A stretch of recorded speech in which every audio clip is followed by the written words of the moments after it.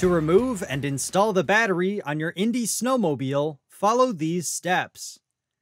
Ensure the snowmobile is on a flat level surface, and remove the key. Remove the right side panel by turning the 3/4 turn latches. Pivot the panel away from the sled and pull out to remove. Next, remove the fastener on the lower right side of the console. Then, remove the pushpin rivet securing the lower right portion of the console. Continue by removing the pushpin rivet underneath, securing the right fender to the footrest. Next, remove the rubber battery strap. Then, lift the battery cover up and out of the sled.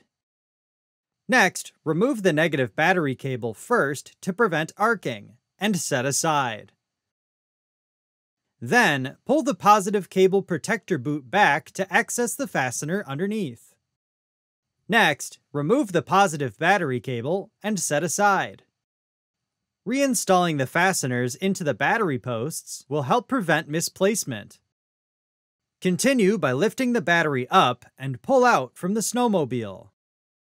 Before continuing, clean out the inside of the battery tray with a clean cloth.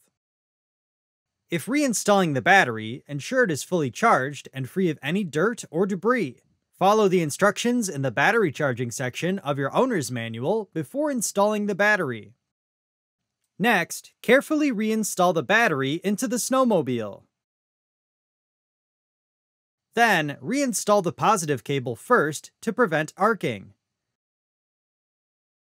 Torque to specification, and reinstall the protector boot. Next, reinstall the negative cable, and torque to specification. Before continuing, apply a light film of dielectric grease or petroleum jelly to both terminals. Also, verify the cables are secure and properly routed. Next, carefully reinstall the battery cover over the battery. Then, reinstall the cover strap by hooking it to the tab behind the battery and then securing it to the front tab.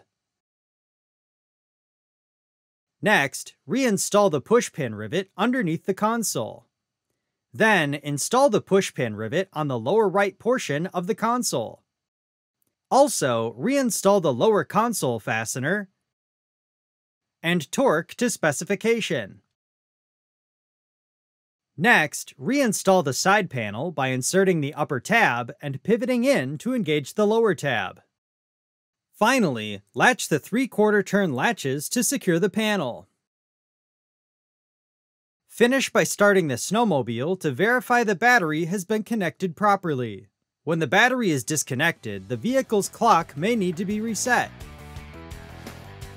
For more information, see your authorized Polaris dealer or visit Polaris.com.